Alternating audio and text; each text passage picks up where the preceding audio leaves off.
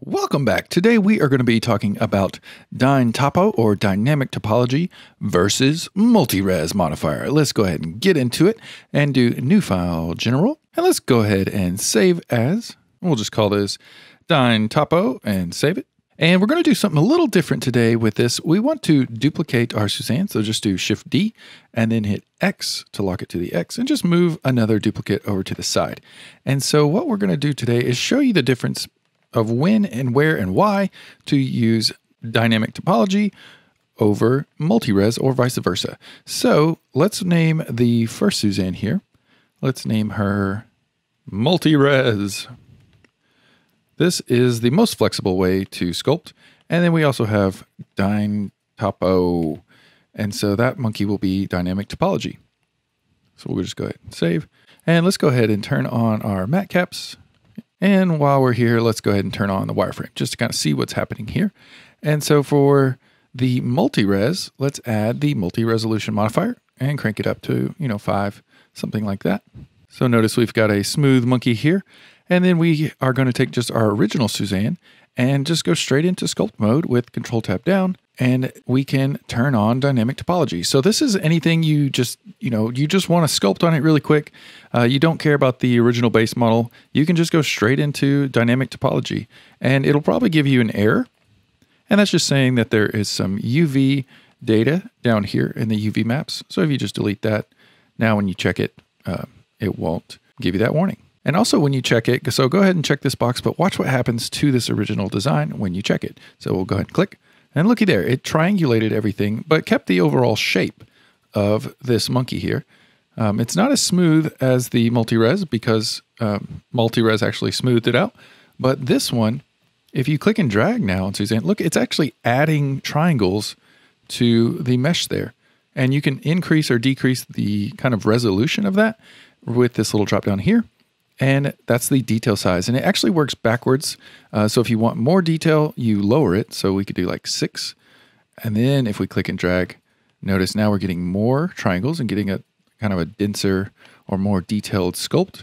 And then if we increased it to maybe like 24, we're going to really simplify the mesh. So it's very, very fun to sculpt like this.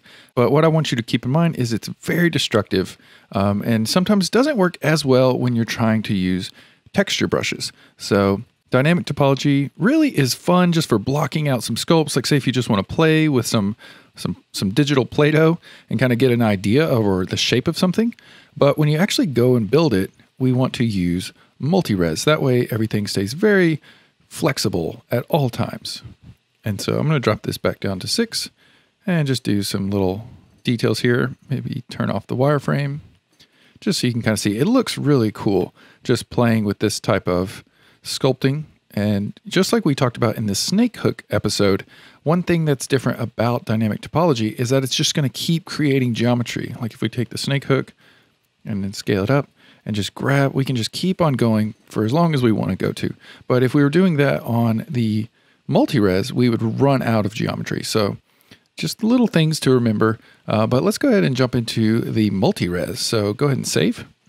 And then let's switch back over to object mode and select the multi-res monkey.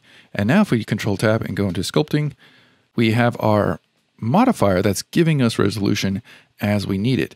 And what this is really useful for is when you get into doing textures. So I'm going to go ahead and save. And then subdivide one more time and really get us a few million faces on this monkey here. And it may take some time. There goes mine. And let's turn on the stats so we can actually keep an eye on our face count. So we're at 2 million. That's pretty good. Still a little heavy.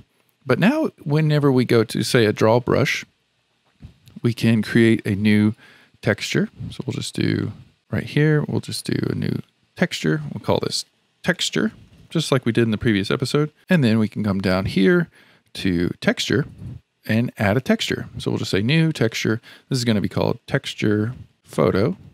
And then now that we've created it, we can alter it down here and make sure it's an image, and we'll open an image. And then I'm just in my brushes folder that we downloaded in the last section and doing textures. and then turning on thumbnails. And now we can grab one of these cool textures. So I'm just going to do this one here. It looks like little veins or coral or something. We'll go ahead and open that. Go ahead and save just for habit. And then let's go back to our tools and look at our brush texture, and we can change it to area plane. And for the stroke, let's change it to something fun like anchored. And you can also save this mesh right here just by clicking this little shield, and now it will save it.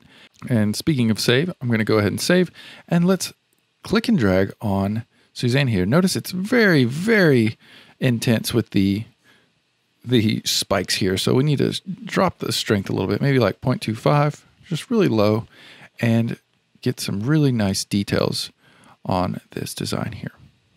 So looky there already. You can hold control and kind of look at that, making like cracks inside of her skull there. And so just play around with some of those. You could even go back into your texture and change into a different brush if you wanted to try some different brushes. Notice this one's more of like a soft type of brush. So if we click and drag with that, nice little rings or buttons, very strange looking texture, but very easy to implement onto our design because we have the multi-res.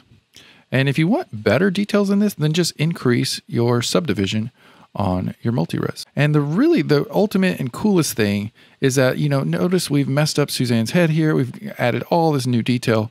We can always go back into our objects or into our modifiers here and just turn that back off. And look, now we're right back to where we started.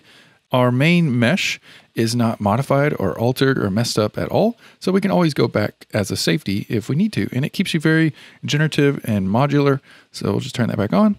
And now we have lots of texture. So that is why I want you to use the multi-res, is that one, it's just non-destructive, it's generative, it's open, it's flexible. And then you've got your dynamic topology, which is very destructive, very fun, and good for some cases. So just letting you know those two types of different kind of ways you can do sculpting. So and I'm not saying that you can't use dynamic topology. By all means, please use dynamic topology when you feel you need to, or if you're just kind of playing around with some designs. But if you're doing a professional, project or job, then I would stay close to the multi-res just so you always are flexible and can get nice details on your textures, and then, always undo it if you need to. But yeah, so that's my advice when using these two different types of sculpting choices. And so, yeah, use your best judgment and, keep it flexible. So let's go ahead and jump into the next lesson and keep on sculpting.